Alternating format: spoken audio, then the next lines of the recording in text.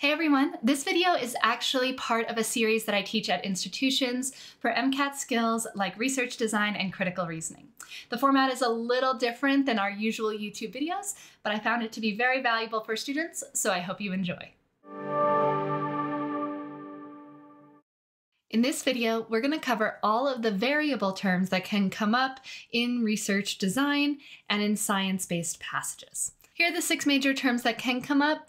And I'll tell you that the first 4 are much more common than the last 2. So we're going to start there and work our way through the definitions. Our first variable is the independent variable. And this is what the researchers manipulate in order to see what happens. So for example, if we wanted to study the effect of having music playing on test takers, we would independently manipulate whether the music was present or absent in the testing environment. That makes the music, or the presence or absence of music, the independent variable, because it's something that we, the researchers, are controlling for and changing. Other common independent variables are things like age, where we'll group people by age and then see how they'll behave in a certain way. Dependent variables are the thing that we're measuring.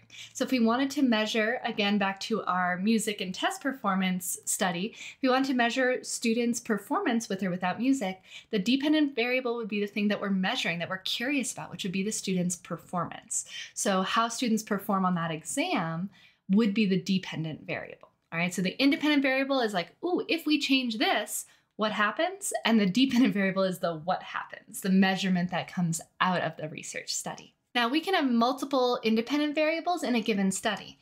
In our music example, we could have music being present or absent, and we could study whether it makes a difference whether we're using math tests or vocabulary tests. So the type of test and the music are both independent variables. However, for a good research study, we should only be measuring one thing at a time. So in this case, that would be the performance on the given exam. So we only want to have one dependent variable per research study, but we can have multiple independent variables working in concert in the setup. Our next type of variable is a control variable, which is really our baseline that we're comparing our data to. It's really important to have a baseline so we know, did our dependent variable increase, decrease in a measurable way compared to, again, that baseline. There are 2 types of controls, and we'll usually use one or the other depending on the type of study.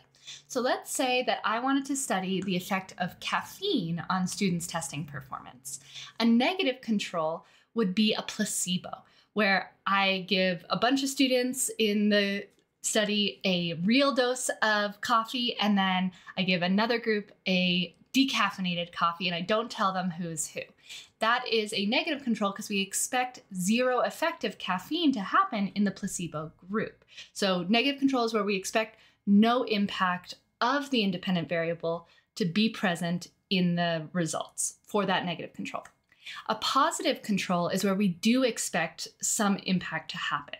So just to keep the example clear, in our example of caffeine and students, maybe I did that experiment with coffee. A positive control would be me using an energy drink or some other caffeinated beverage that is similar to coffee, but still manifestly different in terms of how it tastes and how it feels. However, it still has the same amount of caffeine, so it should have the same results. We should see a change if there was a change for coffee as well. So a positive control is where we definitely should see results and we can compare that to our experimental value. A negative control is we expect to not see results and we compare that to our experimental value. Now we're on to the types of variables that can impact the results of the study and essentially impact the relationship between the independent and the dependent variable that we're expecting to see. Confounding variables are bad things. They're things that are external influences that impact both the independent and the dependent variable in a way that's independent from the actual relationship that we're studying in our hypothesis.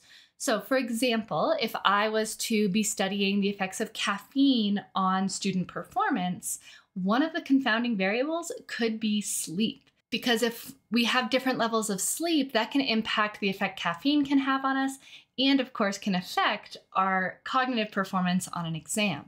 So if somebody in this study got a really bad night of sleep versus someone who got a really good night of sleep, that can impact the results of the study in a way that's separate from the relationship of caffeine to academic and testing performance.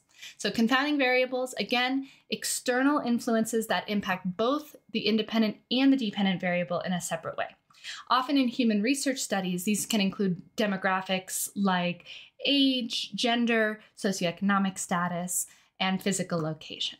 Next up are two rarer types of variables, but I want to put them on your list just so you have them. A moderating variable is something that doesn't completely change the relationship, but may change the strength or even the direction of the relationship if it's present. So for example, in our caffeine versus academic performance situation, let's say that we did that study and we found that caffeine did help with academic performance, but it was especially true for graduate students. So maybe there was a directionality where, yep, more caffeine definitely helped performance, but it helped more if you were in a graduate program than an undergraduate program. So the moderating variables like the level of education or even age, right? Where the older you are, the higher level of education, the more benefit you get from caffeine when taking exams.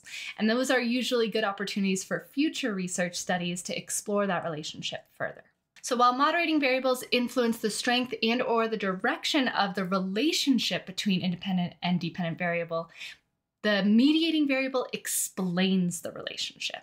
So we're not changing it, we're explaining it. I like to think of the mediating variable as the link between the independent and the dependent variable that's like, aha, here's why the relationship works the way it does. So again, in our caffeine versus performance example, what do you think could be the why of why caffeine improves performance on the exam? Is it the act of drinking? Is it the hydration levels? Maybe it's the alertness that you get from caffeine. The more alert somebody is, the better they perform on the exam. That could explain, since caffeine increases alertness and alertness improves performance, why we would see a positive correlation, right? An increase in caffeine equals an increase in performance in this example. So mediating, again, it doesn't change the relationship at all. What it's doing is it's explaining, it's bridging the two variables and explaining why that phenomenon might happen. And that's another really useful future area of study, because maybe you don't want to drink caffeine, but you do need to be alert to perform well on exam day. So maybe finding other resources to increase alertness would be a good follow-up study. And here we have all the definitions of the major types of variables you'll see in research design that we'll need to use for critical reasoning in science-based passages and sections of standardized tests. Feel free to take a screenshot of this screen so you have all of the information handy. Okay, and that was my lesson on research design variables. I hope you found it helpful, and if you'd like more videos in this format on basic MCAT skills, please let me know in the comments below. Thanks for joining me, and as always, happy studying.